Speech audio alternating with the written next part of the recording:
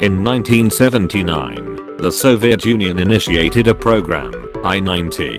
The program was outlined for need of next-generation fighter aircraft. It was intended to enter service in the 1990s. The program required fighter aircraft to be multifunctional by having substantial ground attack capabilities and would eventually replace the MiG-29 and Su-27 in frontline tactical aviation service. Here we would like to tell you Russia had already started its 5th generation program before the United States. But due to the dissolution of Soviet Union in late 1991, program was delayed by 9 years. The 2 subsequent projects were framed to meet these requirements, the MFI or Multifunctional Frontline Fighter, and LFI for Light and Small Fighter. The conceptual work begins in 1983, and Mikhail was selected for the MFI, though Sukhoi was not a participant in the MFI. Even then it started its own program in 1983 to develop technologies for a next-generation fighter. With this, Sukhoi came with an experimental aircraft with forward-swept wing. This plane was S-32, later redesignated S-37, and then Su-57. Due to a lack of funds after the dissolution of the Soviet Union, the MFI was repeatedly delayed, and the first flight of the program prototype did not occur until 2000. And this was 9 years behind the schedule. Owing to the high costs, the MFI and LFI were eventually cancelled, and the Russian Ministry of Defense began work on a new next-generation fighter program. In 1999, the ministry initiated the I-21 program. Because of Russia's financial difficulties, the program aimed to rein in costs by producing a single multi-role 5th generation fighter that would replace both the Su-27 and the MiG-29. Sukhoi and Mikhail selected for I-21 program. Sukhoi's approach to the I-21 program was different from Mikhail's. Mikhail proposed for the 3 design bureaus, Mikhail, Sukhoi, and Yakublev, to cooperate as a consortium with the winning team leading the design effort. On the flip side, Sukhoi's proposal had itself as the lead designer from the beginning, and included a joint work agreement that covered the entire development and production cycle, from propulsion and avionics suppliers to research facilities. The 2 companies had differing design philosophies for the aircraft. Mikhail product, E-721 was smaller and more affordable, with normal takeoff weight of 35,000 to 37,000 pounds, and powered by a pair of Klimov VK-10M engines, with 22,000 to 24,300 pounds of thrust. In contrast, Sukhoi's T-50 was comparatively larger and more capable, with normal takeoff weight goal of 49,000 to 51,000 pounds, and powered by a pair of Lyulka Saturn AL-41F1 engines.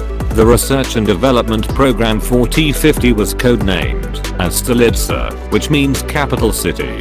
Sukhoi used existing airframes as test beds for various subsystems and concepts. The Su-47 tested internal weapon bays, and Su-27M prototypes served as test beds for the flight control system and engines. To reduce developmental risk and spread out associated costs, as well as to bridge the gap with extant 4th generation fighters, Sukhoi implemented some of the T-50's technology and features, such as propulsion and certain avionics. In April 2002, the Ministry of Defense selected Sukhoi over Mikhail as the winner of the I-21 program competition, and the lead design bureau of the new aircraft. Later T-50 adopted as Su-57. In addition to the merits of the proposal, Sukhoi's experience in the 1990s was taken into account, with the successful development of various Sukhoi 27 derivatives and numerous exports ensuring its financial stability, while Mikhail continued to develop its C-721 as the LMFS at its own expense. The first flight for T-50 was not so easy. In 2007, Sukhoi encountered unspecified technical problems, and after consecutive 2 years of struggling, problems were resolved, but the problems are classified. T-50 also gone through redesigns, because incipient prototypes did not have adequate fatigue life, with early structural cracks forming in the airframe. Su-57 took its first flight on the 29th of January 2010, and after 10 years it entered to service on the 25th of December 2020. In 2004, Sukhoi anticipated that the Su-57 could become the basis for a family of combat aircraft for the Russian aerospace forces, similar to the Su-27 family. And under the program name Megalopolis, the company started developing a new variant, designated Su-57M, that augments the base Su-57 design with improved mission systems, reliability, and maintenance enhancements, incorporation of electromechanical drives, and the new Saturnized Li-30 engines. The Su-57 is a 5th generation multi-role fighter aircraft and the first operational stealth aircraft for the Russian armed forces. In addition to stealth, the fighter emphasizes super maneuverability in all aircraft axes, capacious internal payload bays for multi-role versatility, and advanced sensor systems such as active phased array radar, as well as the integration of these systems to achieve high levels of automation.